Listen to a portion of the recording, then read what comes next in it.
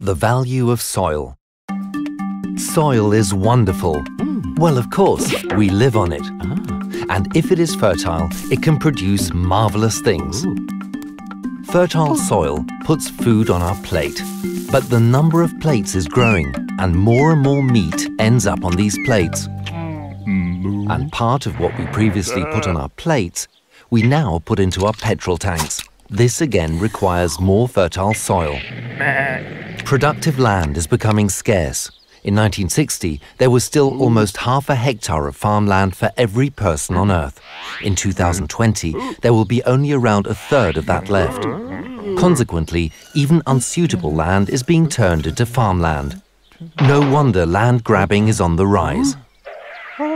Fertile soil is precious, but instead of looking after it, we try to extract the maximum yield from it. But overusing land or cultivating unsuitable land leads to soil degradation. We need healthy soil to produce crops and timber and store and purify water. Soil provides us and our environment with important ecosystem services. Degraded soil makes us vulnerable. Unsustainable land management is sometimes the result of ignorance, and it sometimes results from poverty, where land users have no other choice.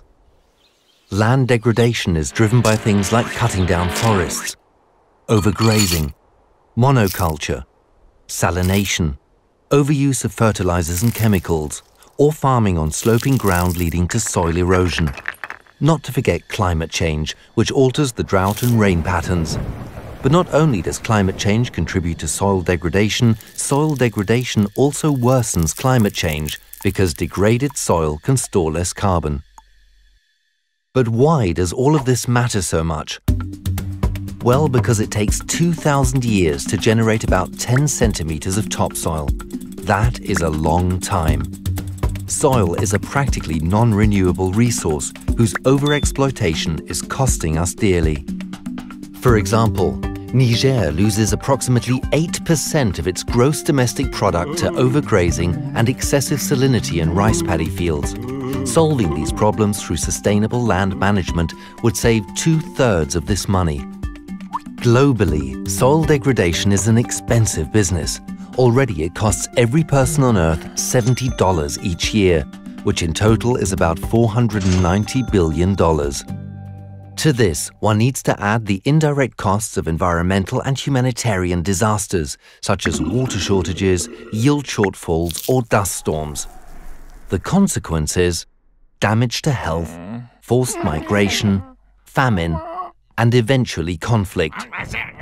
But how can we prevent this?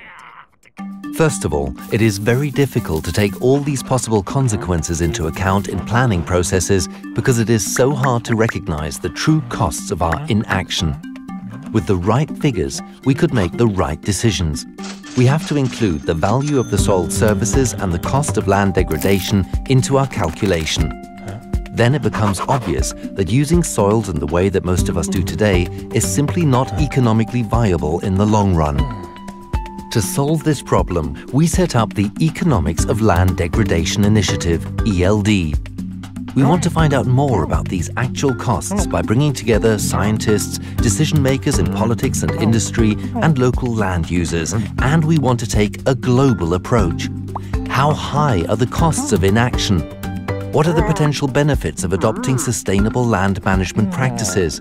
What needs to be done? Land degradation has to stop. Knowledge about the costs must be passed on and become part of the decision-making processes. Sustainable land management isn't free, but in the long term it is the much cheaper option. It is the only way to preserve one of mankind's most precious assets, the wonderful, fertile soil.